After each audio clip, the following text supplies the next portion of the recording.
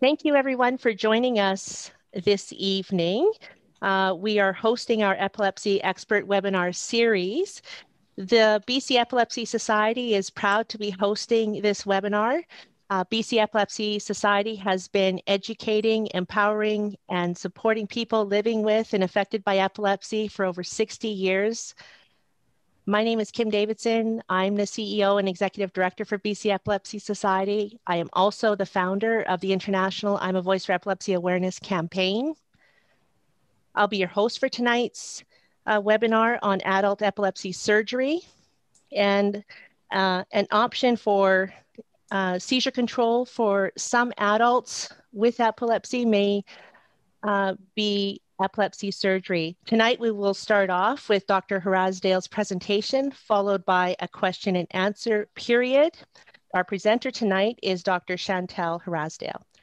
Dr. Hrazdil did medical school in the University of Alberta and her adult neurology residency at UBC. After this, she completed a fellowship in epilepsy and EEG at the University of Calgary. She then moved back to BC as a UBC Division of Neurology clinical assistant professor and an adult epileptologist at Vancouver General Hospital, where she has been a busy clinician since 2012. Yeah, it's a privilege to get to speak about epilepsy surgery. It's something I feel really passionate about, and it's something that dates back to when I first started my training to be an epilepsy specialist in adult epilepsy.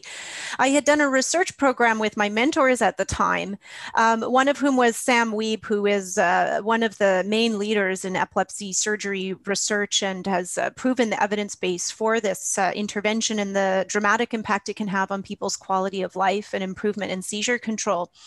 And we looked at patient perceptions and barriers to accessing epilepsy surgery. And one of the main things we found was the lack of education and information and knowledge about it. So it's part of my, motive for giving a lecture like this. We also, interestingly, looked at neurologists' knowledge and attitudes towards epilepsy surgery and published a survey whereby it also came to our attention that there's a knowledge gap around the role for epilepsy surgery and the way it can really be transformational in the quality of life with people who are impacted by this illness as well as their loved ones. And so our goals for today's session are going to be to try and help empower you as a person with epilepsy or as a care provider or family member or loved one of a person with epilepsy to know more about the surgery and whether that's something that would be applicable to your circumstances.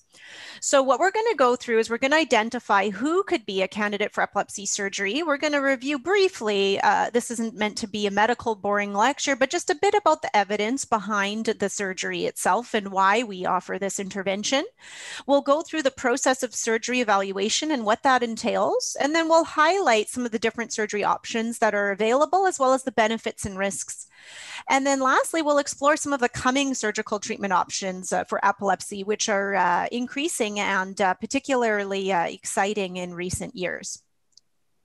So here we are with the brain. And as you may know, there's four main lobes of the brain: the frontal lobe, the parietal lobe, the occipital lobe, and the temporal lobe. And what we're looking at doing when I'm talking about epilepsy surgery is usually we're looking at trying to find where is it on a given person's brain that there is this abnormal synchronized electrical activity causing seizures. And then if we're able to find where the seizures are coming from, the next question is that an area that a surgeon could safely resect by cutting out the abnormal area? Or in some cases, we may do a disconnection surgery where we disconnect that area from other areas of the brain.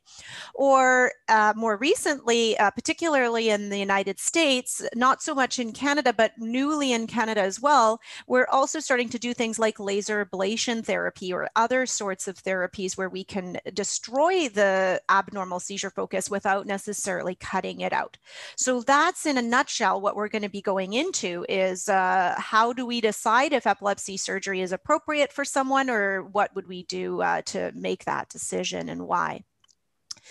So as people present may already know, the word epilepsy basically is used when a person has a predisposition to have repeated unprovoked seizures. And epilepsy affects up to 1% of the population of the world. So it's a very prominent condition. And the incidence is certainly increasing as the population ages.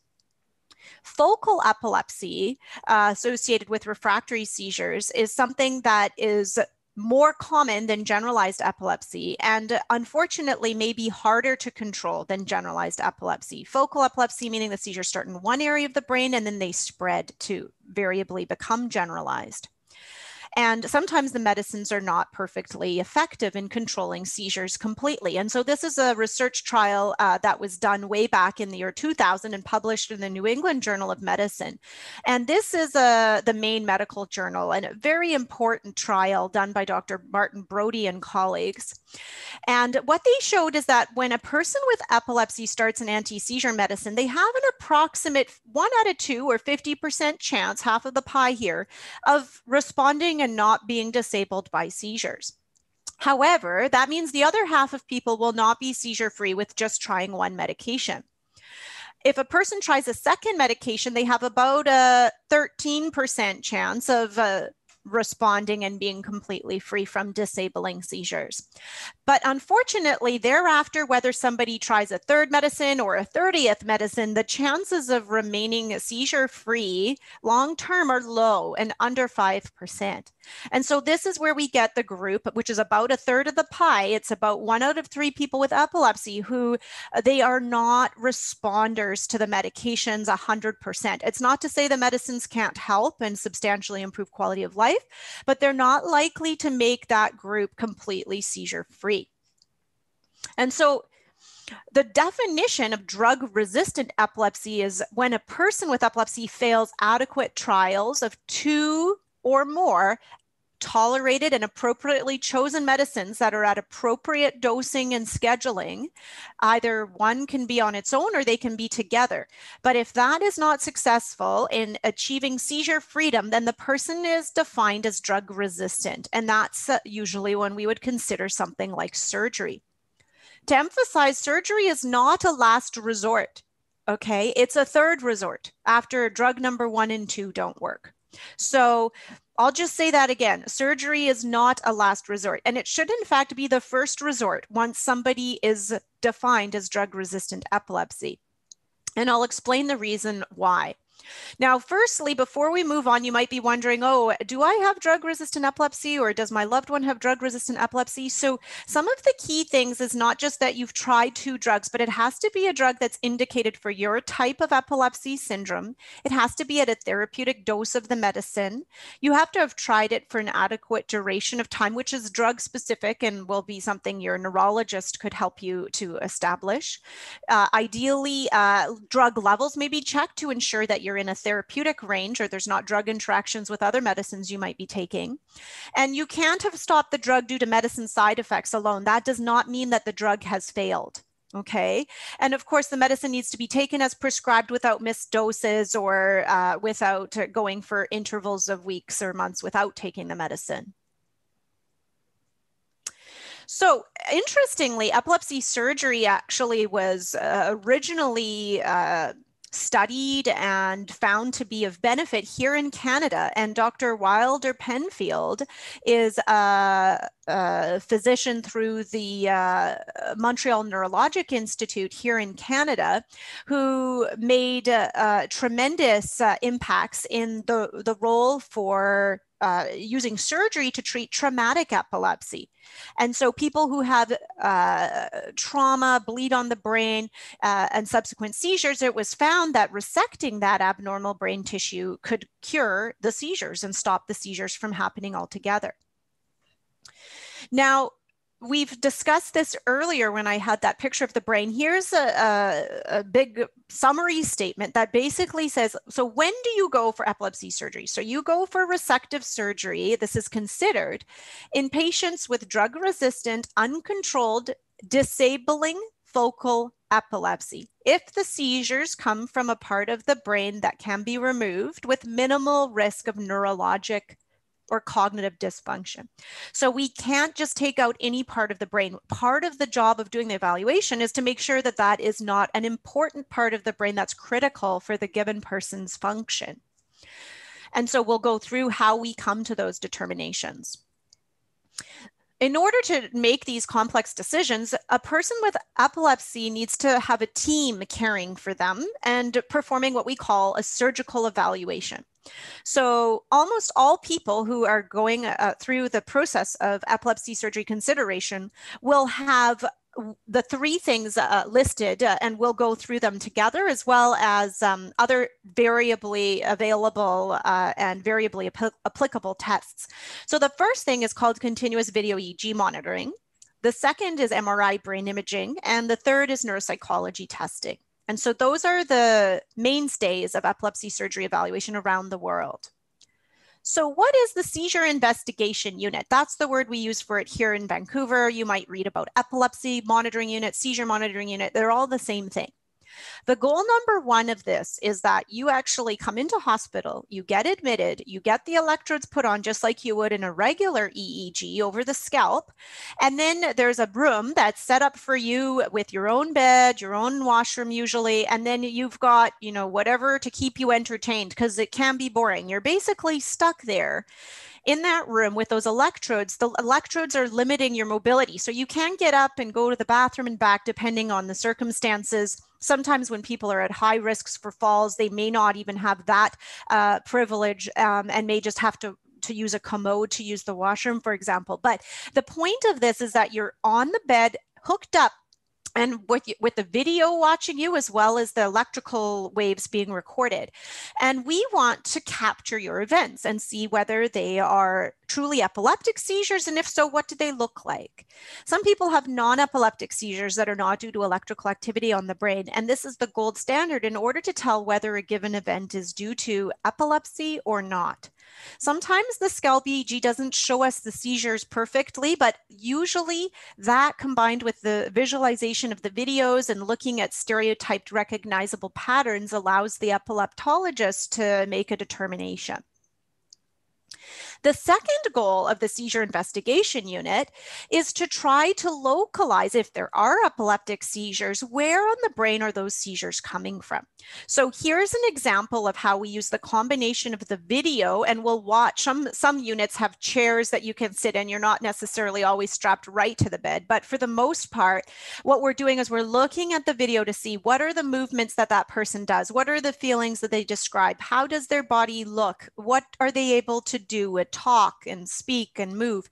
And we use that information combined with the squiggly lines, which is the electrical potentials that we record over the scalp, to then decide where on the brain those seizures are coming from. Sometimes we find that seizures are generalized and they start everywhere at once, in which case offering a resection for epilepsy surgery is not an option.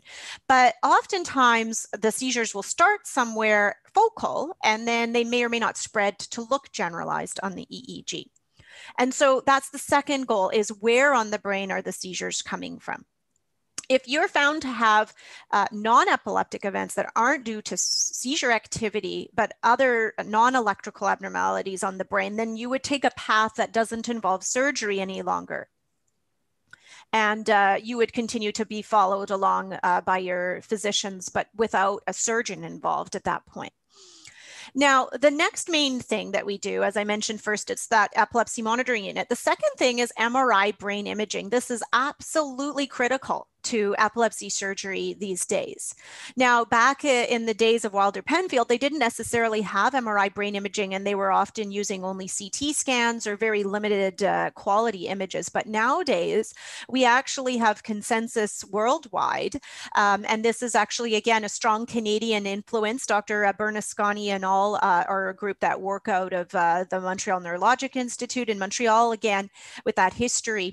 These are standard protocols that are being being recommended that all centers use if they're going to try to find a structural abnormality on the brain that would be a potential focus for seizure. So there's certain sequences that are done, certain thicknesses and slices that are done with the MRI imaging. And so when a person goes for an MRI, it's a non-invasive test. It doesn't cause any radiation exposure or injury. And it's a very high sensitivity scan that allows us to look very carefully at the brain for whether there's any abnormalities compared to what we know a normal brain would look like. We're also often comparing sides of the brain, one side to the other. So this is an example of the brain getting cut from top to bottom.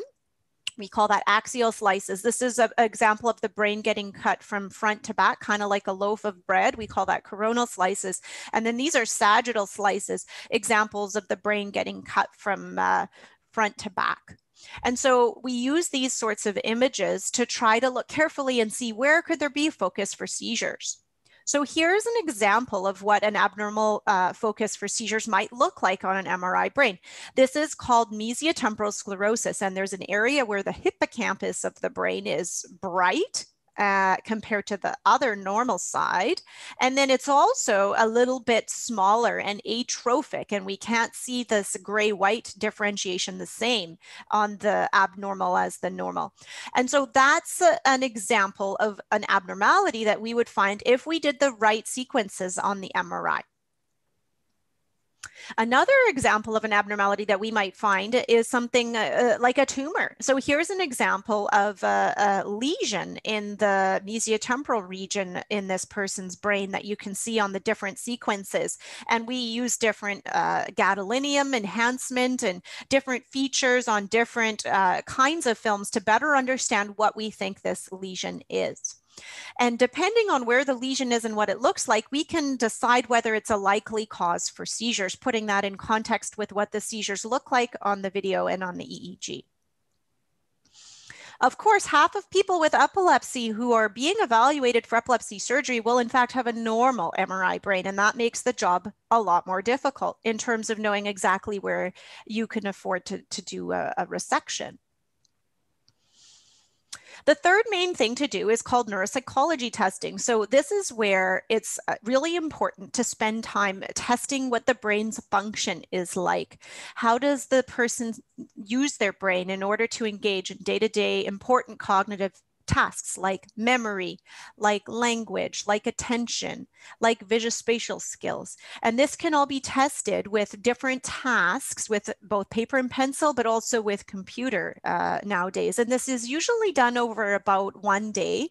Sometimes people need breaks or they may break it up into 2 days, but it's about 6 hours or so of testing, depending on how long it takes the person, sometimes more, sometimes less, but to try and allow a neuropsychologist who's a specialist in testing for the details of cognitive function to give us an idea, where is the brain working well and normal, and then where is the brain maybe having some problems in how it's functioning compared to most people. There's other tests that can be done before surgery, but they're not done in everybody. And I don't want to overwhelm you with too much information because this can be, I mean, this is a whole field of medicine that, you know, people like myself train in for years to fully understand, but to at least give you some sense of what other tests you might undergo if you're being evaluated for epilepsy surgery. We'll go through each of these in a brief slide. So you may be asked to see a psychiatrist or a mental health professional. You may be asked to have functional magnetic resonance imaging, fMRI, to help understand your language networks. You may rarely be asked to have a WADA test, which is a test where we test language and memory, and that has historic significance here in Vancouver in particular, which I'll explain. You may get asked to have some nuclear medicine studies done, including a PET scan, which stands for positron emission tomography, or a SPECT scan, which is single photon emission commuted tomography. And I'll show you some pictures and explain briefly what those tests mean. And then lastly, you may be advised to have what's called intracranial monitoring, which is where we put those EEG electrodes right over the brain, under the skull, as opposed to having them on the surface of the skull in order to be more accurate in localizing the seizures. So the psychiatry piece is critical, and it's very rare that we have a person with refractory epilepsy who doesn't have substantial impact on their quality of life from those seizures and impact on their mood, anxiety, and day-to-day quality of life. And so we strongly value the opinion of a psychiatrist who's part of our team to help with evaluating people before surgery to see if there's a role for any sort of counseling, maybe meditation strategies, maybe medications to help manage depression or anxiety in advance of surgery. Because, of course, mental health illness relates to brain dysfunction, just like epilepsy relates to brain dysfunction. And we want to make sure that we're treating the whole brain and all its manifestations of symptoms, whether those symptoms are seizures, headaches, or depression. And so we do also know that people who have challenges with depression or anxiety before surgery have higher risks of deteriorating from a mental health standpoint after surgery. And some people can get a worsening of depression or even a new onset of depression after an epilepsy surgery. So we want to make sure that that's all been looked at in advance and that we've got people following you and looking out for any signs of deterioration should you develop problems after surgery. So this is something that's often available, but not always, depends on the circumstances and if you have any symptoms to suggest effects on mood or anxiety.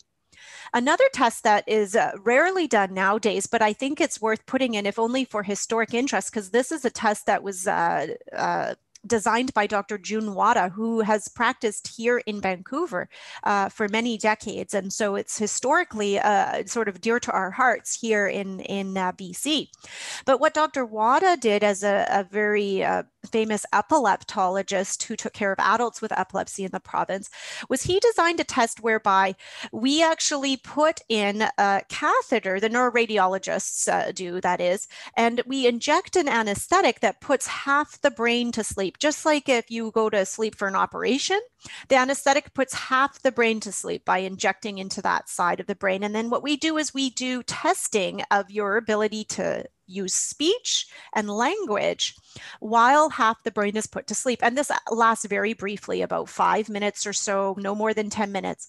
And then we do the same thing on the other side. And the reason to do this is it helps us to understand what would happen if the surgeon was to do a surgery or cut out the area, the side of the brain where we're doing the injection. And this helps us to better mimic what it would be like to have a resection of an area on the left versus right side of the brain.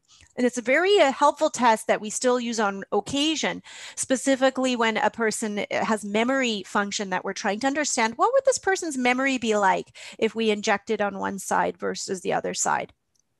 What would it be like if we took out a part of the brain on one side versus the other side? And this is the gold standard for understanding that in terms of language and memory. Although language nowadays, we're often able to better test with something called a language fMRI. And when I say better test, it's a lower risk test to do, and it's less invasive and less time intensive. This involves having you in the MRI machine, just like you'd have for an MRI that I just showed you now. But what this does is it gives you tasks in the MRI machine, and it looks at the changes in the way that the blood flow and oxygen is affecting the brain given a task that involves, for example, language skills. And it will allow us to light up the area of the brain that's involved in that given function. So for example, this person's had some injury to the left side of their brain. Normally our language lies on our left side of the brain, but some people it's different. That's why we want to be sure before we go and do an operation to cut out that part of the brain.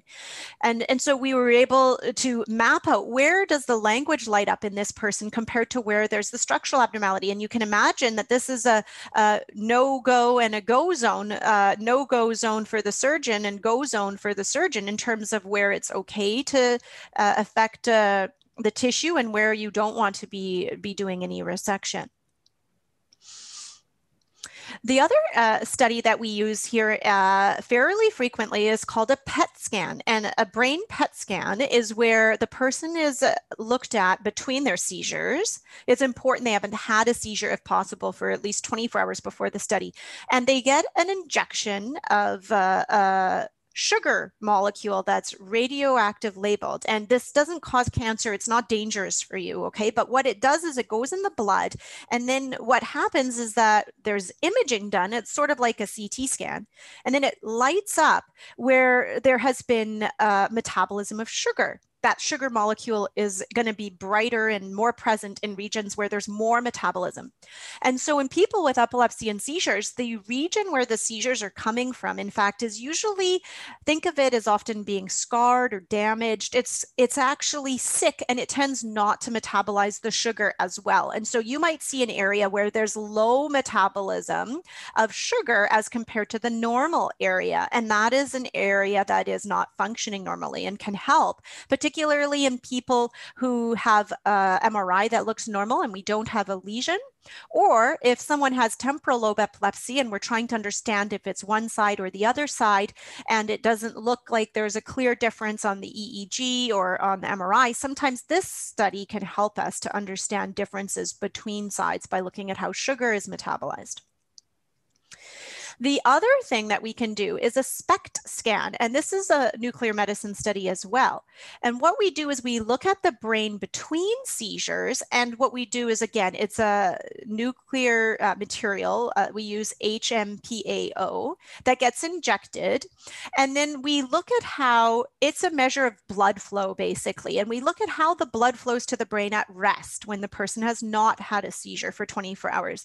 And then what we do is that we actually are able to inject the same compound into the person who's admitted to the epilepsy monitoring unit, where we actually want seizures, you're in a safe environment, and there's an injection of the product while having the seizure. And then that will flow to the brain more quickly and more focally to where the seizure has begun. And so if that injection goes in quick enough, then what happens is the person goes down to the scanner later within a 4-hour interval, they get their scan repeated, and then the software subtracts the between seizure scan from the seizure scan. And then you can see this is an example of a subtraction scan, and it lights up in this one area. Whereas when you look at the MRI, you may not have realized that that was abnormal. It's your cue to pay more attention and look at that area again. And we have technology that superimposes the scans on top of each other. And then the surgeon can use that information, especially if the scan otherwise doesn't show an obvious tumor or structural abnormality. So, okay, what if you've done all these things that I've just gone through? And my apologies if that was boring or too exhaustive, but it just goes to show you that if you have an epilepsy specialist or neurologist who's talking to you about your seizures, or you're wanting to ask questions about epilepsy surgery, this is not something that all neurologists do. It's something that epileptologists do that are specialists in seizure disorders. So it requires a referral to a surgical center in order to get all of this stuff coordinated and organized. And it's not something that happens in just a couple of days. It takes many weeks and months, and sometimes even years, to get it all sorted out. Okay. And you have time to think about things, ask questions, talk to others while you're going through the process. So we've done all this. What if we still don't know where the seizures are coming from? And that can still be the case. And so this is when you may have heard of what's called intracranial monitoring. So intracranial means inside the cranium. So that means under the bone. And so what we do is we use electrodes to record either over the surface of the brain or right inside the brain to better understand the electrical activity without the confounding factors of the skull being over top and affecting the trajectory of the electrical signals that we're recording. So there's different kinds of electrodes out there. These ones that I'm showing you here are called grids. And so you can see you can get really big grids, 8 by 8, that's 64 contacts, or you can get grids that are medium sized or smaller, or even what we call strips, which is just a single run of these electrodes. Now, what happens is that this gets placed over the surface of the brain, or it may get placed under the surface or between hemispheres of the brain. And we record electrical activity from this with the person's bone subsequently placed back on, and I'll show you a picture of a cartoon of what that looks like. Or there are other kinds of monitoring that we do is with depth electrodes, where the electrodes, they look like they're little kind of like soft wires, but they actually get fed into the brain via guide that's very rigid, and they travel in a straight trajectory right into the brain. And I'll show you some cartoons of this. So this is what grids look like. So they're placed over the surface of the brain under the skull, or strips can get placed over the surface of the brain under the skull. Usually, in order to put a grid in, always, I should say, the surgeon does have to do a craniotomy where they cut the bone and remove the bone with you asleep in the operating room. They put the electrodes on, and then they may slip some strips into regions that are, say, under the temporal lobe or between the hemispheres or this orbitofrontal region. And then what happens is those wires all get bunched together, and the surgeon puts the bone back on, and then all of the wires get fed through the scalp and the skin, and all that gets sutured up, and you get a big head dressing on, and then you end up with a bunch of wires hanging out, and we record for up to a week or two sometimes to try to see exactly what the seizures are looking like on the EEG and the video. Some centers will do strip electrodes where the surgeon just makes little, we call them burr holes in the bone, and then slips these little guys through the holes in the bone. More often than not these days, if people are going to have less invasive monitoring, instead of doing burr holes with strips through, what's often happening is depth electrodes are placed. And these are tiny, almost like needles that go right through the bone and through all the, skin and skull and dura, the lining of the brain, and they go right into different areas of the brain that we would like to record over. And every spot that you see like a little dot here is an electrode. So the electrodes aren't just at the end or aren't just at the surface. They can travel the length of that electrode and allow us to record in many areas. So when you have subdural electrode placement, this is just an example of what that would look like. Of course, this is just a model, and most people would only have one side of the brain covered here, but I just wanted you to get some different visuals to understand what that looks like. And then, for example, when the surgery is done, we could do x-rays or CT, and this is what it would look like. These are the electrodes that are under the bone, and then we get the data. And then we go back to the OR, and the surgeon reopens the bone with you asleep, takes out the electrodes, and then hopefully is able to offer you a resection if we're able to find a seizure focus that doesn't overlap with important cortex. So that's subdural grids and strips. This is something that is historically what we have been doing at Vancouver General Hospital in our adults with epilepsy. And around the world, this is something that has been the original skill set that, for example, Wilder Penfield used when I showed you those slides from the MNI. However, nowadays, and actually for many decades in certain parts of the world, certain parts of the US and Europe, what's been more favored is the depth electrode placement because it's less invasive for the patient.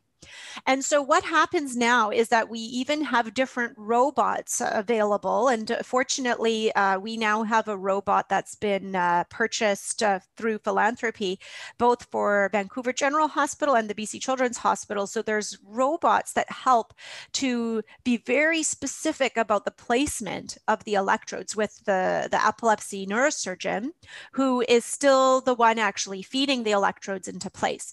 But this is an example of what happens is the robot has your MRI brain images, and then it knows exactly where we as a team of epilepsy specialists would like to place the electrodes, combined with the surgeons and the neurologists and the neuropsychologists.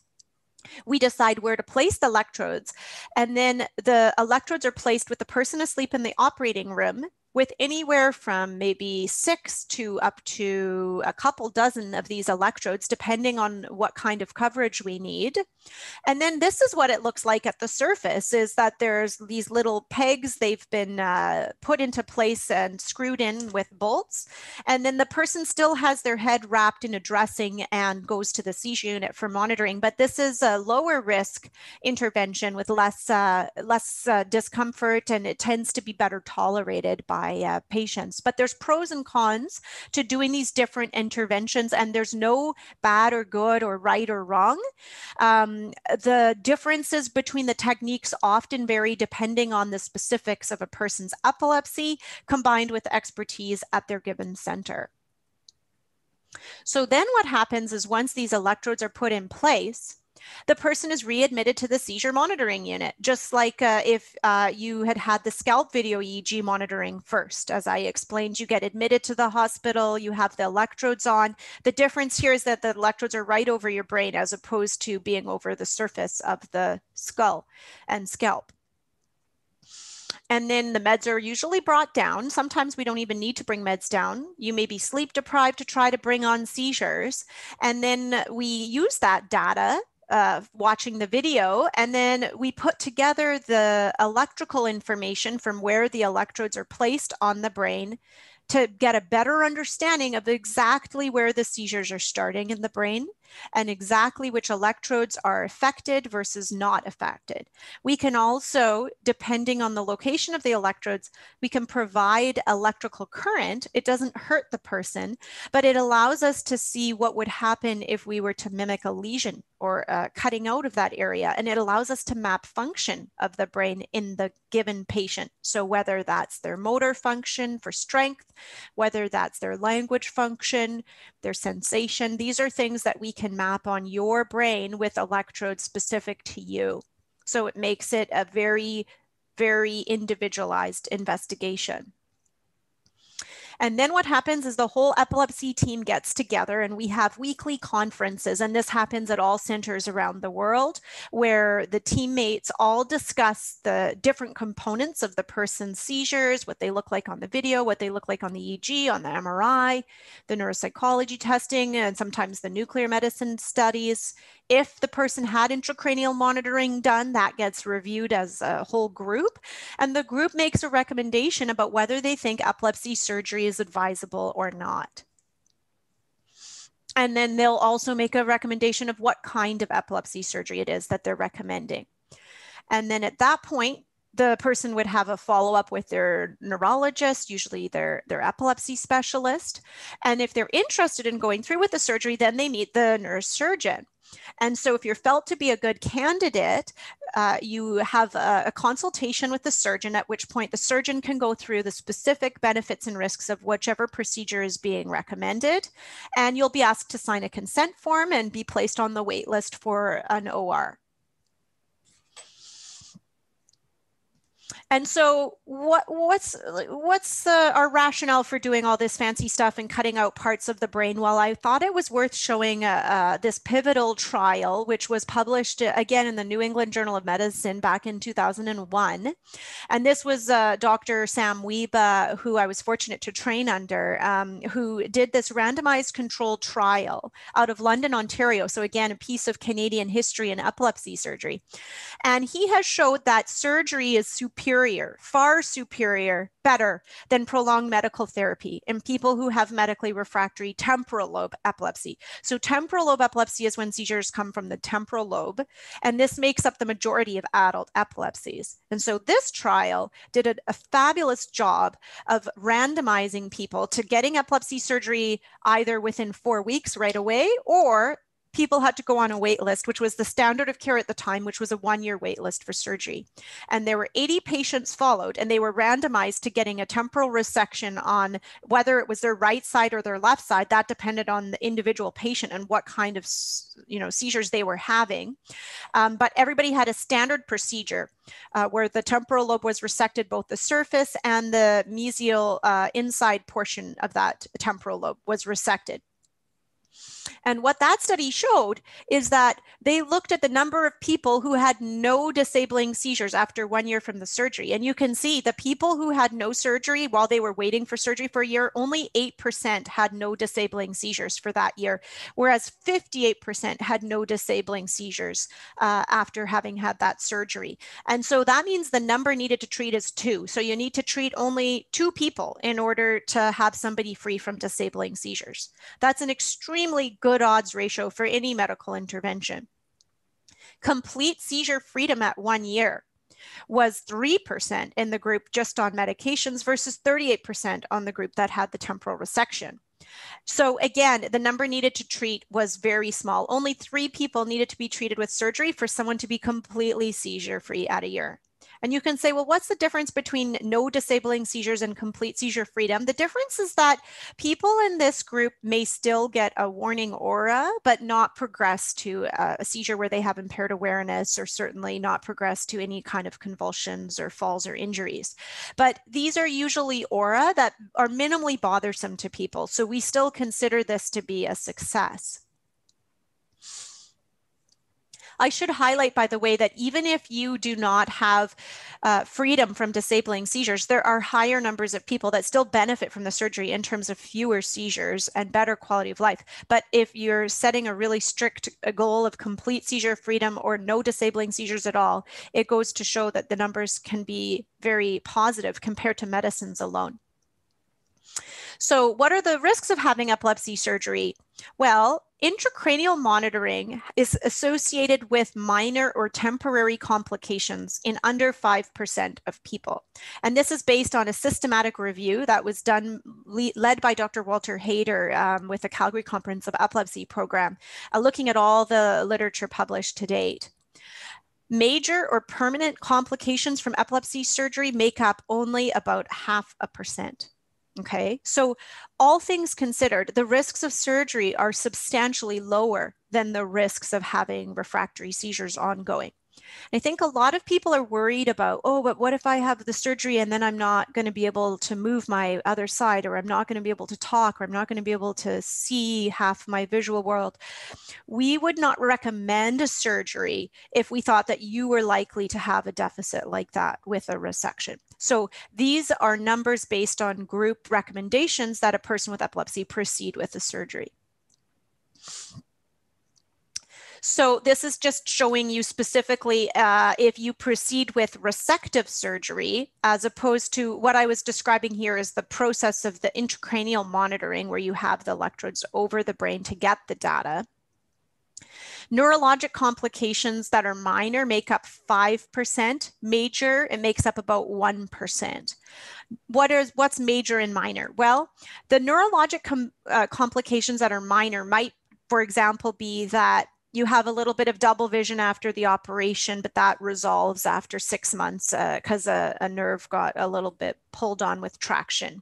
That would be considered minor. A major neurologic complication would be something like a stroke, or a bleed that led to a new neurologic deficit, or an infection, a meningitis that led to bad headaches and needing to be on medications. Those are examples of major complications.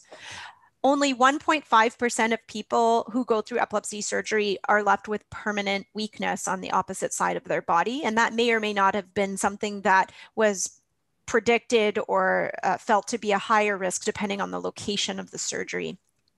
Death is extremely low.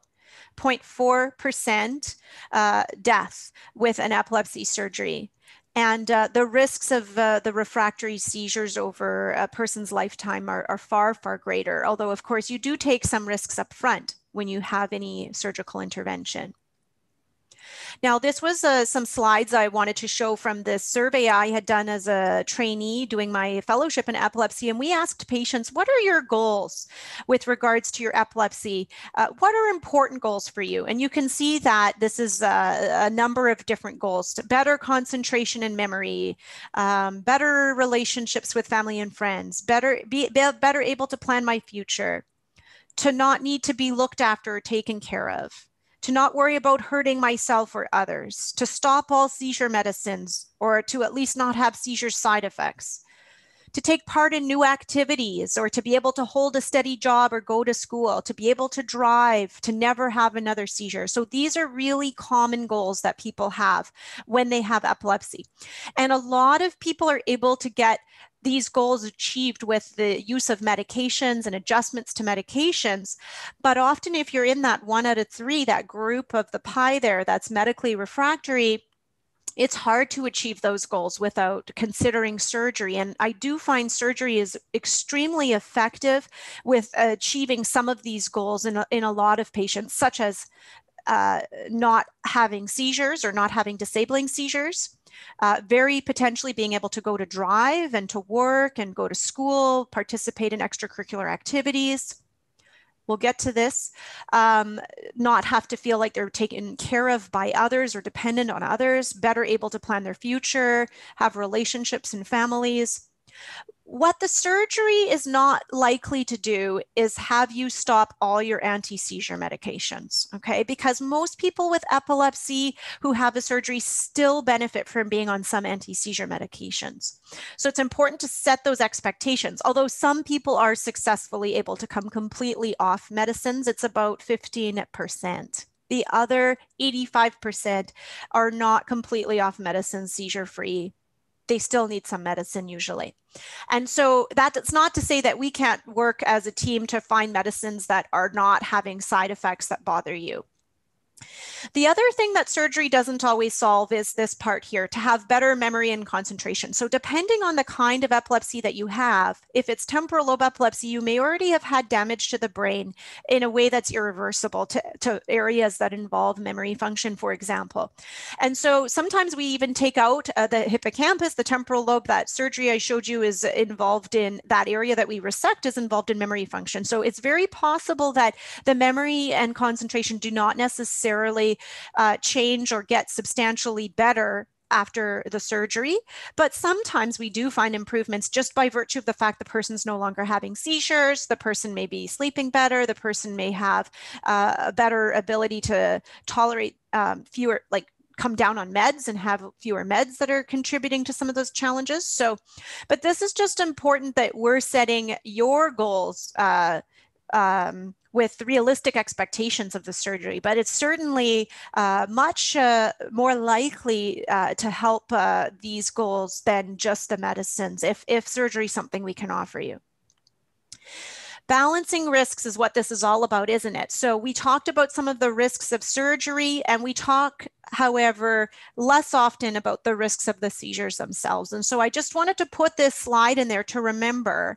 I say in this question that I ask the people with epilepsy in the clinic, which of the following are problems that sometimes happen for people that have seizures? And sure enough, you can see here, not being able to drive, relationship difficulties, discrimination, problems concentrating, drug side effects, troubles with school and job, status epilepticus, sudden unexpected death in epilepsy patients, seizure-related injuries.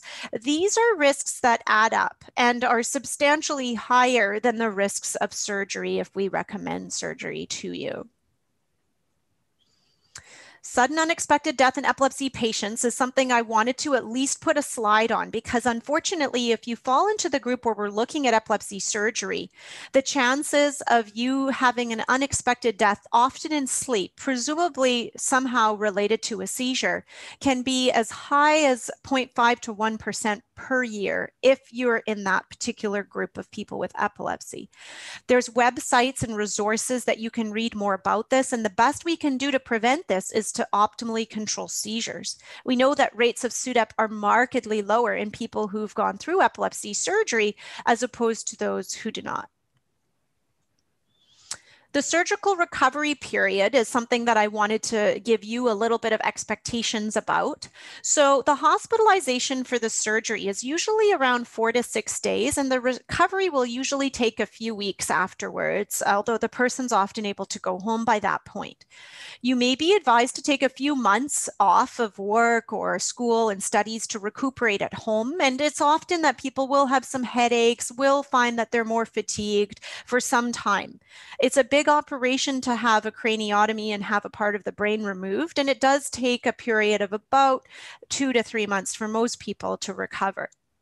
You'll see your epilepsy specialist and surgeon in follow-up, and we're always happy to help with any kind of paperwork that might be needed for school or work or whatever it is to explain your circumstances and a potential need for accommodations. So after you've gone through all that, we do know that the outcomes after epilepsy surgery in subsequent studies, looking at different groups, not just temporal lobe epilepsy, are showing that it's approximately 2 out of 3 people with temporal lobe epilepsy who remain seizure-free in follow-up. And the follow-up shows that over time, the number of seizure-free cases does sometimes drop the longer you follow people up, but we're still looking at a really good long-term success rate. This was just a slide to highlight what I already explained to you, that the longer we follow people up, then the chances of them staying seizure-free, so this is on 1 seizure medicine, on 2 or more seizure medicines, and on no seizure medicines. And these are the percentages of people who are seizure-free over time. So the original data versus follow-up at 5 years, original data, follow-up at 5 years, original data, follow-up at 5 years. So over 5 years from the surgery, it's only 15% of people in this study of about 3,500 patients with different temporal and non-temporal surgeries where they were seizure-free completely off medicines. And the lesson we learned from this is that we generally don't stop medicines in adults with epilepsy if they can tolerate the medicine and it's not having side effects. We'll often at least have a person on 1 drug long-term.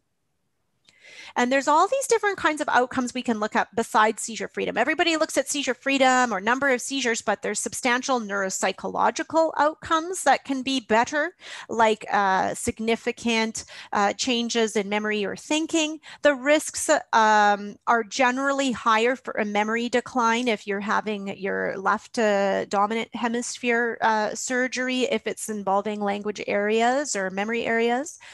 We can look at social outcomes like full-time employment, driving, lifestyle, relationships, education, finances. All of these things are something that we've looked at and measured as outcomes that are better in people with epilepsy surgery.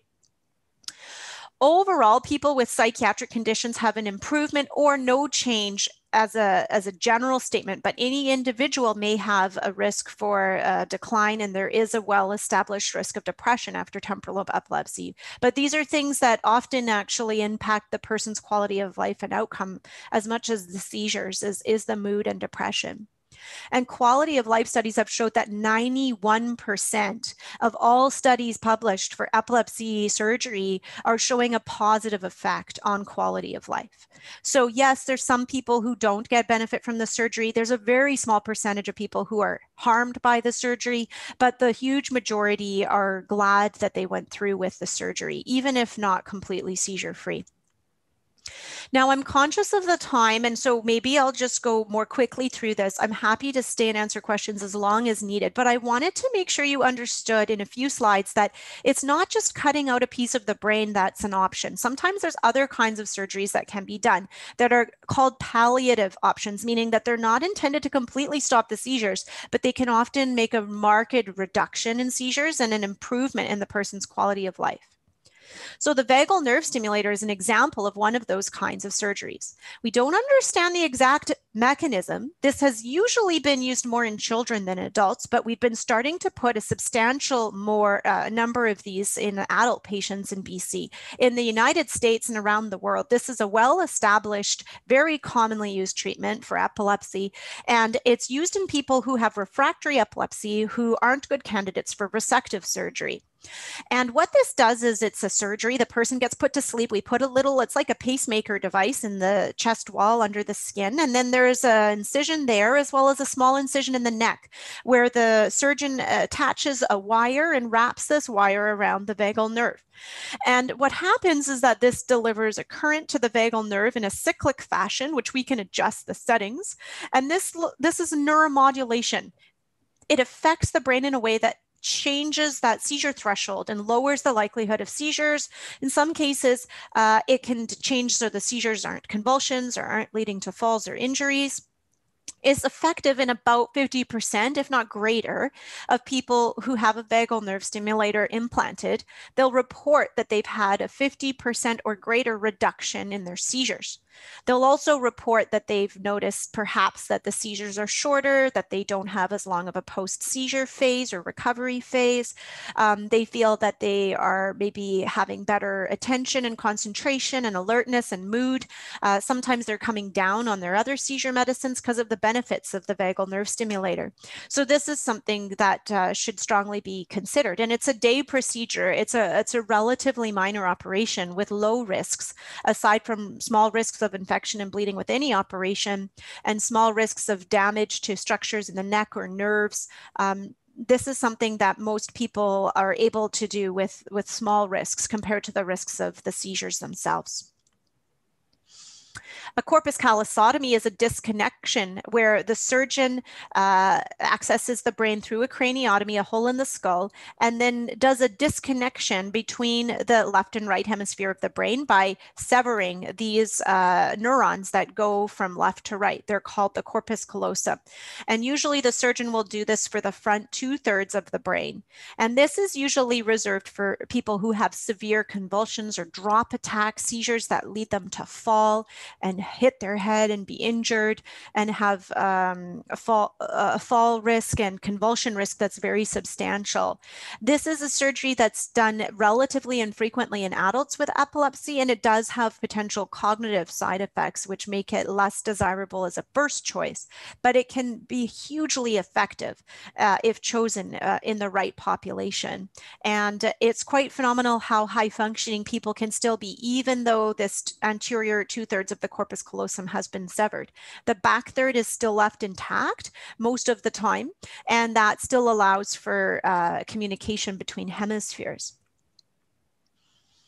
Rarely, a surgeon will do what's called a multiple subpial transection, where the surgeon goes under the cortex and severs the connections of those neurons between adjacent neurons. And the reason this is done is that if it's an area that's an important area of the brain that cannot be cut out, like say an area that's important for motor function, then this is an example of a procedure that can be done to sever connections so the neurons are less likely to all communicate and cause the seizure, the motor seizure usually, but it's not going to cause the neurologic deficit of weakness. Unfortunately, this is not a very effective procedure. It does help in some cases, but it's not expected to be curative. And it doesn't necessarily stop some seizures from still progressing and generalizing. Rarely, in children more so than adults, there may be a hemispherectomy where the surgeon disconnects the hemisphere while leaving the brain inside. And this is something that's quite nuanced and rarely done in adults, but here's some examples of pediatric conditions where this may be done in children. I have had a couple of my adults with epilepsy go through a hemispherectomy in our adult epilepsy program, and there's rare indications for it. But just to highlight to you that sometimes just doing a cut where we're severing connections but not actually removing the tissue can make a big difference. There's newer options in the management of epilepsy. Unfortunately, none of these options are currently available to adults with epilepsy in British Columbia. And in fact, I would suggest that most centers in Canada do not have these therapies yet available. But I want to make sure you're aware that there is a lot of development ongoing and a lot of excitement around additional ways that we can further improve seizure control beyond doing the cutting that we've previously spent our time discussing today. So there's a trial where there's a little electrode that gets placed on both sides into the hippocampus, and then it's stimulated routinely, regularly on a cycle, kind of like what I showed you with the vagal nerve stimulator in people with bilateral temporal lobe epilepsy. There's also studies that have looked at the anterior nucleus of the thalamus. There's 2 depth electrodes, and this can help people with generalized seizures as well as focal epilepsies. This has been shown to work about the same as the vagal nerve stimulator, if not better. Some studies show 60 to 70% of people will have an over 50% reduction in long-term follow-up. But this is something that carries risks because you are putting depth electrodes into the brain, and it has not been approved for use thus far. There aren't surgeons doing this that I'm aware of in Canada, but it is something that the Americans and in Europe, they've been doing for well over a decade now in some patients with epilepsy. Finally, very fascinating work is being done with what's called responsive neurostimulation, which is where this is like a little pacemaker device that I showed you for the vagal nerve stimulator. This gets placed under the skull at the hairline, under the hair, and then it's attached to those electrodes. They can be depth electrodes or they can be little strips, subdural strips. There can only be 2 contacts so far with the technology we have. And what happens is that these will record and detect seizures. And when this device detects a seizure, it gives an electrical current and a zap, and that can act to short circuit and stop a seizure from then progressing. And so this is a really exciting technology that can be used in people who we know where the seizures are coming from, but maybe there's more than one area, or maybe it's an important area of the brain that cannot be resected. This is a more focused way to try to stop seizures. And it's, however, not likely to be curative either. Its success rates are on the range of 60 to 70% of people will say that they've had a 50% or greater reduction in seizures, although like the VNS, it's not likely to stop seizures altogether. This is a highly costly and resource-intensive option that is not yet available to people with epilepsy in Canada, but they are doing this in the States. Other things like using a gamma knife or radiosurgery to try to target an area in the brain where the seizures are coming from is still going to damage the brain, okay? And that can still lead to deficits, but it's less invasive and it has some small role. We're not really using it so much at Vancouver General Hospital for adults with epilepsy, but there's small roles for it in certain environments. What has gained a lot of interest and has become standard of care in the United States these days is what's called stereotactic guided laser ablation therapy. And what this is it's using a laser to guide destruction of tissue in the region where the seizures are coming from without actually cutting that region out.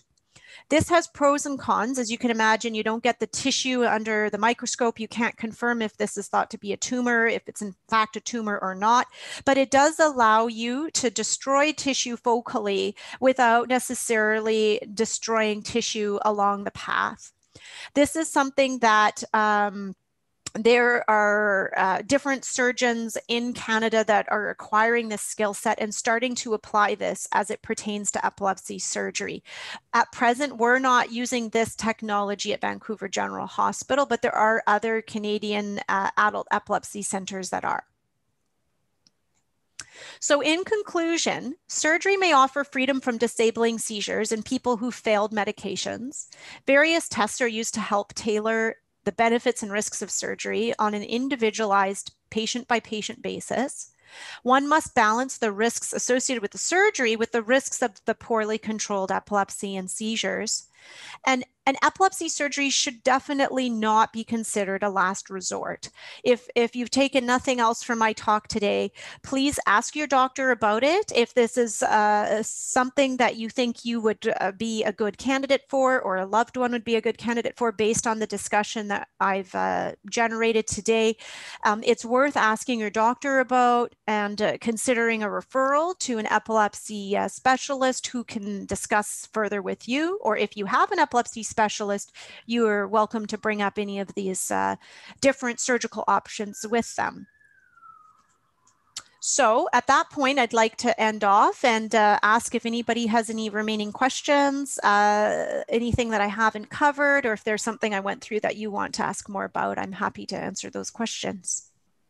So I've got a question about a person who has had a daughter with a subdural electrode placement and temporal lobe resection back about a decade ago, and was seizure-free for 13 months afterwards, but started having seizures again.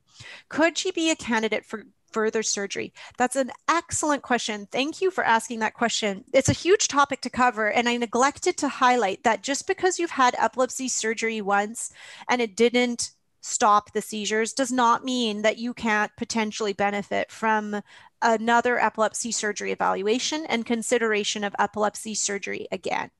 It's just like if somebody has cancer and they have a tumor and they go for an operation and the surgeon thought they got it all, but then they didn't, then that person can go back and have further resection, okay? Same thing goes with epilepsy surgery. Depending on the specifics of the type of epilepsy and the type of surgery done, we will often consider a person for a second or sometimes even a third epilepsy surgery. It usually requires that we repeat some of the tests that were already done before, or that we repeat certain components of those tests. We want to make sure that the seizures that we're having now are the same seizures as before, or if they're different, in what way are they different? Do we need to record those on EEG monitoring again? Do we need to repeat neuropsychology testing and imaging of the brain? But absolutely, a person who has had surgery once can still potentially benefit from surgery again. With that caveat, I would say that it's well established that your chances of seizure freedom with epilepsy surgery are greatest when you go the first time, okay? I also had a question, how big an area is resected? Does it vary and why? And specifically, for the temporal lobe? Very good question. Okay, so let me just get my temporal lobe 3D, approximate size of the human brain, okay? So the area that's resected depends totally on your epilepsy and what we think the network looks like and how bad we think the actual size of your lesion is, how that overlaps with important cortex. So the size of the area that gets resected could literally be as small as, oh gosh, I don't know, like, you know, this top part of my thumb or pen here. Like, it could be quite a small resection depending on what the problem is or what the focus for seizures is. In other cases, believe it or not, we could take out something the size of, oh geez, I don't have very many 3D. I have an apple in my lunch, but it's all chopped up. Like literally the size of an apple. Sometimes it could be that big. A whole frontal resection could come out that big. Specifically with a temporal resection, it just depends on the individual. And sometimes the brain's already really damaged. Maybe there's been an old stroke or something like this. But so this is the front of the brain, the back of the brain, the top and the bottom. This is the temporal lobe right here. I'm just going to take it out so you can get a visual of how big it is. And I'll show you what the surgeon will take out of it. So this is the temporal lobe now. This is the front and this is the back. And so the surgeon will actually know, like with the anatomy, but you could even measure with a ruler, okay, about 4 centimeters back from the tip if it's a temporal resection, all the way to 5. It depends on whether the surgeon's doing the resection in the language dominant hemisphere or not.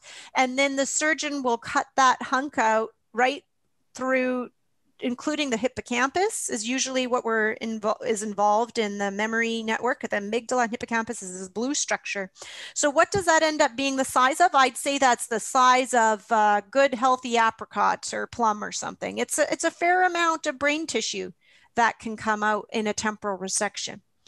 And sometimes that can be a scary thought, like, well, why are you taking out that much of my brain? But you know what? It's kind of just like Vancouver Realty, right? It's about the cost of that real estate, right? You can buy land, like acres and acres of it, if you're going to go live, I don't know, maybe up in Terrace or something, where it's cold and wintry, or you can try and get a little 500 square foot condo in downtown Yaletown, Vancouver. And the cost of that real estate is dramatically different. And it's the same thing with your brain. And believe it or not, the cost of that real estate, when we take out that whole front temporal lobe, isn't seeming to be worth the risk of the seizures still happening if we leave stuff behind. So for now, that's our approach, is we'll often take that much of the temporal lobe in a temporal lobe epilepsy case. That's the best chance for success. There are studies going on that look at the surgeon just taking out a small area, like for example, that hippocampus and amygdala, that blue area, and trying to leave the rest of the brain intact. And those studies have been going on for decades, and surgeons have developed expertise. We call it a selective amygdalohippocampectomy. They just take out the small area, like my pen here, okay, like the tip of my pen. And they followed these people over time and showed that they're at a higher risk for recurrent seizures. So there's this balancing of pros and cons. there's some suggestion that people who have the selective procedure may have better performance on some of their memory and language tests that we do after the surgery, but it's a difficult call to weigh those pros and cons when you're looking at group data. Most of the time, we feel like doing a full en bloc resection is the way to go in temporal lobe epilepsy in adults. But everything I say has to be individualized to the specifics of a given person. Sometimes there's a lesion in the temporal lobe, like a tumor or a vascular abnormality or scarring, and then the surgeon can just lop that out and they don't have to do that whole big resection. Right. And so Dr. Hrazdil, if I may, Yeah. Just because I think that for people who are watching this who aren't, this is quite scary for them to see, Yeah. and the risk of having refractory and that drug-resistant epilepsy, ongoing seizure activity, the risk of that happening to the brain is so much more serious and critical than what we're talking about when we're talking about surgery.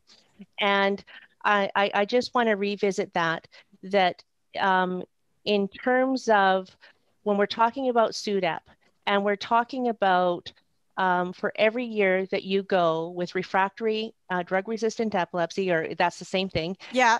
it's 1% is added for each year that you go on living like that. So if you've gone 20 years with refractory epilepsy, it's 20%. That equals 20% added risk to SUDEP. This is a statistic. If you go 30 years, 30% risk, and the number goes up. Yeah, Is it's that a something that? very scary number, and it's a very important number for people to be mindful of when worrying about risks of the surgery. The other things that people need to remember is that, so the risk of death is way higher. Your risk of dying in the next calendar year, if you have refractory epilepsy, okay, is about 0.5 to 1%. And your risk of dying from an epilepsy surgery in one day is far, far lower, but you live every day of your life and year of your life. So those risks are building on each other every year, whereas that's not the case with the surgical risk that you take, right? There's also risks to not having the surgery that extend far beyond, and there are numbers that are even higher. That extend far beyond just death, right? But like the quality of life risks that people take in terms of, there's medical issues, falls, injuries, traumatic head injuries, broken bones, dislocated limbs, all those kinds of things, accidents from seizures. But there's also the fact that the seizures affect you and your brain in a way that's cumulative over time. It's going to impact your emotional well-being, your mental health. It's going to impact your social relationships, your work, your self-confidence. It's going to impact your cognition and your memory. Sometimes when people are worried about a temporal resection specifically and that their memory could get a bit worse, the reality is if you keep having those seizures, the memory often does get worse over time anyways, because the damage that happens from the seizures ongoing. Now, I don't want to sound like a fear mongerer here, okay? Because I literally just saw a lovely patient today in her 60s who's had refractory temporal lobe epilepsy, is working full time and is living independently. And it's not to say that everybody is moribund with this condition, and I don't want to sound like that. But I think that what's so rewarding is that when you can see people who've had a life of disability then go to surgery and live a life that's totally transformed, you often look and say, man, why didn't we do that 5 years ago, 10 years ago, or 20 years ago, or in some adults, 50 years ago, believe it or not, we're seeing people who could have been candidates long, long ago. The average adult waits about 15 years before going for epilepsy surgery. So it shouldn't be that long a wait. And a lot of it has to do with education, like I mentioned at the very beginning. Right. And so in terms of and I'm so grateful for the definition that you gave for drug-resistant epilepsy, the two AEDs. So Mm-hmm. you've tried those two medications, and then so that surgery is a third resort and not a last resort. So thank you for that, and thank Mm-hmm. you for defining that. People can go back in and rewatch this webinar. Knowing that surgery is not it is the third resort and not a last resort. What is the wait list for brain surgery if it is an option for adults with epilepsy in this province? And this province is a little unique because we do send adults for brain surgery in other provinces, to other Yeah. provinces. And we're fortunate because since we can't meet the need here, it is an option for us to send them out of province. Yeah. It's bittersweet. Um, but what is the wait list currently? Yeah. So the wait list is hard to define because what happens is it's not like a person who has a hip replacement need gets put on a wait list and then needs to wait. The thing about this is, as I explained in my talk, and I think it's pretty apparent, it's a process that you go through. So there's going to be waits along the way. I'd say in general, the wait for an adult with epilepsy who's first referred to our clinic, we're doing well. We've had an increase in resources in the last several years. And so generally speaking, people aren't waiting more than 6 months to get into the clinic, sometimes only 1 month. Depends on the urgency surrounding the referral and the specific context. But most adults with epilepsy in BC are probably waiting. I don't have statistics for you, but I'd say from 6 months to many years. Sometimes because of historic resource challenges, people have been waiting like well over 5 years, unfortunately, because of limitations in some of those tests that we have, like that intracranial monitoring and also even the scalp EEG monitoring.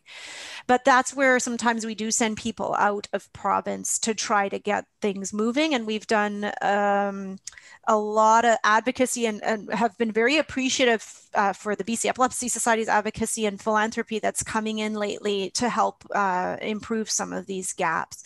As everyone knows, with COVID, it's very hard to make a push for more funding, but that is something we're trying to do, as Kim knows well, and make this wait list shorter. Yeah, with that comes the education and the awareness pieces. We've asked our constituents, they knew this was happening today, to send in their Mm-hmm, questions. mm-hmm. And so here's one. I've been on 8 AEDs refractory for over 20 years. My neurologist does not believe I should get a VNS or go for brain surgery. Can I self-refer to the epilepsy clinic for another opinion? Okay. Well, I think that's very important that if you feel like whoever's taking care of your epilepsy is giving you an opinion that you'd like to have seconded, then ask for a second opinion. There, you have that right. In fact, we have patients within our own clinic who will ask to see a different epileptologist to get a different opinion. And when it gets this complicated, it sounds like if this person's had this many seizures and this many different challenges, it's very much worthy of an opinion from an epilepsy specialist. The way our system works in Canada and in British Columbia is that you cannot, as a patient, refer yourself to a specialty physician. You need a referral, but it doesn't have to be that your neurologist refers you to our clinic. It could be that your family practitioner refers you to our clinic, or if you have another person involved in your medical health, whether it's a psychiatrist or an internist, or anybody can refer who's a physician or a nurse practitioner. But you could absolutely be referred to our clinic for an opinion. And there could be very good reasons why your neurologist doesn't think you're a good candidate for the VNS or for other surgeries, but that's going to be something that you're entitled to another opinion from somebody who does the surgery evaluations. All right. I can see that there's another question here on screen here. How do you Mhm. determine cognitive loss after surgery? Surgical risks and recovery, and how does age factor in? Does recovery depend on brain elasticity, and how so? Yes. So, how do we determine cognitive loss after surgery is via neurologic examinations at the bedside in the first several days and weeks after the surgery. As neurologists and neurosurgeons, we have ways of testing specific neurologic function, and we'll hone in depending on what we're expecting might be different after the surgery. The more complex cognitive functions that our brains do day to day, beyond simple ability to recognize, ability to understand and speak language and remember certain simple information, is best tested by neuropsychologists. So that's why all epilepsy programs have a neuropsychologist who's a psychologist with extra training in neuropsychology. And their job is to do those paper and pencil tests, computer tests, basically a super beefed up equivalent of, I guess people, the common lay term would be like an IQ test, I guess. Like they look at IQ, but they look at all these other things as well in their testing. The neuropsychologists will look at attention and speed of processing and all these different factors, language memory. And then we have numbers, like they'll do these tests on you before the operation and then after the operation and compare your before to your after. And there's often areas that get better. Actually, more often than not, there's areas that improve because the person's no longer having seizures, for example, but then there might be an area that gets worse, and that's how we can objectify that. Surgical risks and recovery. How does age factor into surgical risks and recovery? Excellent question. With any surgery, the older you are, the higher your risks. That's just fact, okay? Just like so anesthetists who see people before operations, who put people to sleep, will look at your medical factors and they'll weigh in. Do you have coronary artery disease? Do you have problems with heart attacks or poor blood vessel supply to the heart? Do you have problems with smoking and lung disease and COPD? And these are all things that add up for higher risks for surgery. So in general, people who are older will have more of those medical comorbidities. And so the risk for surgery is always individualized to a given patient. Most of my adults with epilepsy are pretty low risk surgical candidates, to be honest.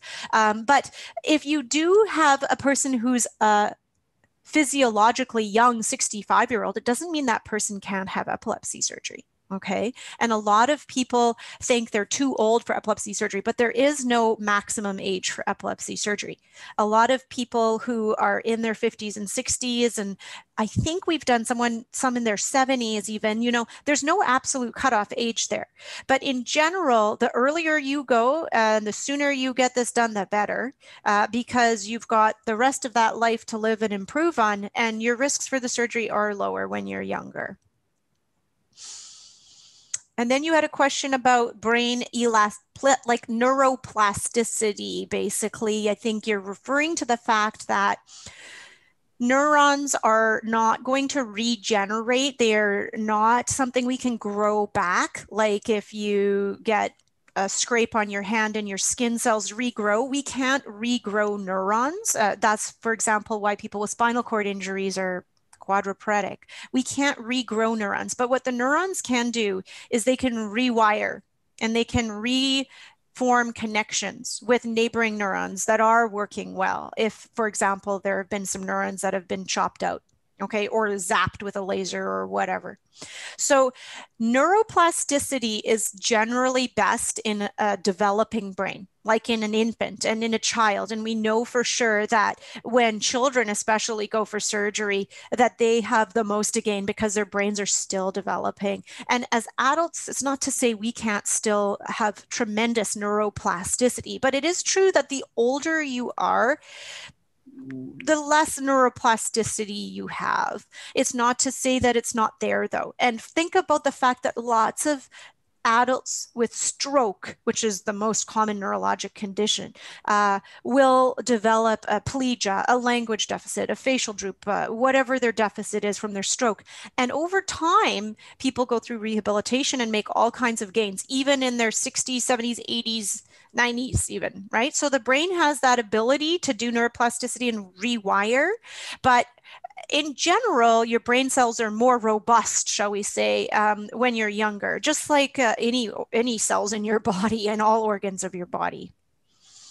Fantastic. There's one more question that we have, and it really is, it ties into, the release of Alison Hedges's book, Unashamed and Unafraid, where she talks about her conversation with Dr. Valiente around her brain surgery and depression. And they identify the fact that brain surgery often will lead to depression. So what are, and are there plans post-surgery for support in the event that depression does ensue? What are the plans for folks? So first and foremost, it's education and making sure that people and loved ones and care providers know to look for signs of depression. And with follow up with your physician, it's currently in our system right now, not something that we have a psychiatrist routinely seeing everybody, for example, because we don't have those resources. But it's about education, looking for the signs of depression, which the epileptologists do when following a person. But the timing of our follow-ups can be a bit arbitrary, or it can be too late. Like, we don't want to wait for somebody to see us in 2 months to recognize that there's a problem. And so a lot of it is informing people to watch for signs of depression, and then should signs occur, to contact their doctor. And in the case of epilepsy surgery, it's often our clinic, the epilepsy program. And hopefully you've already got some kind of contacts, whether that's that you see a psychologist or you have a psychiatrist that's seen you before, or maybe your family doctor you've got a good relationship with. Often this depression needs to be treated with medications, and it's not something that's your fault or that you can just will off. And the good news is it gets better.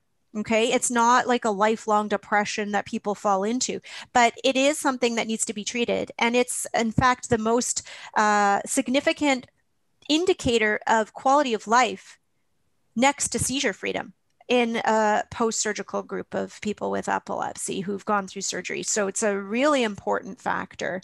And I find that it's very common that people with epilepsy will have had some challenges with low mood in the past. And so it's really important that if you've already identified yourself as that group, but you could be someone who's never had problems with low mood and this could still happen to you. But it's really important that your mood and that your meds, if you're on meds, and your counseling is optimized before the surgery. Otherwise, we don't like to do a brain surgery on someone who's in the middle of a major depressive disorder and not getting help, right? So, right. Well, is there anything else that you would like to add, Dr. Hrazdil? I believe, oh, sorry, I see that there's more questions have come forward. Let's take a look here. Oh, can you explain about the MAG exam? Oh, okay. I debated putting the magnetoencephalography in, but I was knowing that I was going to run out of time here. Magnetoencephalography is another specialized technique that certain epilepsy centers use to better localize where the electrical vectors of maximal electronegativity, where the electrical source of the seizure is coming from. And a magnetoencephalography is a big machine. It costs a lot of money and it's not everywhere. We have magnetoencephalography in Surrey, but the challenge right now is the skill set to interpret that data. But what that data is it's like a big fancy EEG, but there's way more channels and it looks more 3D than the EEG does. And it allows us to get more information about where that electrical activity is maximal. And especially in adults with epilepsy who don't have a clear lesion, with all those other nuclear medicine and imaging studies that I showed you, this can be a helpful adjunct. It's mostly used in a research domain. The main center in Canada that I'm aware of that uses magnetoencephalography for epilepsy is Montreal, and they do have some epileptologist expertise in that skill and interpretation of that skill, but it's not something that is routinely trained in regular epilepsy programs unless you're doing it as part of a research sort of a skill set. But I do know that there's some work going on trying to get this potentially up and running in BC. But that's all I can speak to because I'm not actually in the health authority where they're looking at getting that going. But it is another tool that can help on top of the information I've provided today. Yeah, it's a great piece of technology that's actually manufactured here in British Columbia. And we're lucky we're one of only 2 provinces in the country that actually have a MAG. This may be superficial, but does hair grow back normally after a surgery? That's a good question. Yeah. Yeah, in general, sure, it does. However, one thing I would say about the cosmetics of the surgery is that depending on your hairline, and especially men who may not have as much hair up towards the front here, sometimes the incision from the craniotomy extends in a way that you could still see that in front of your hairline. This is something the surgeon considers when doing the skull uh, actual excision of the brain if you have a craniotomy, or even when you get depth electrodes through. We try to put the depth electrodes so that they're not like right in the middle of the forehead, because you may be left with a tiny little bit of a scar there, or where the hair may not grow back quite as robustly. I've used that word a couple times today. But in general, yes, the hair will grow back, except for like any incision. If somebody's had a scar, like a man with an arm that's got a laceration and there's like a mark there, it may not be that the hair grows back perfectly in the spot where that scar is, but usually it can just grow over it and cover it up. Great. You have answered all of our questions. Is there anything you'd like to add, Dr. Hrazdil? Well, just thank you for the opportunity to give this talk. And I just strongly encourage people to take this information as a source of optimism and self-advocacy, and speak to your doctors about this. If it's an option for you, ask questions about it. Please don't shy away. I think it's one of those things where if you get your initial visceral response only, most people are going to say, no, thanks, surgery is not for me. Okay, don't touch my brain.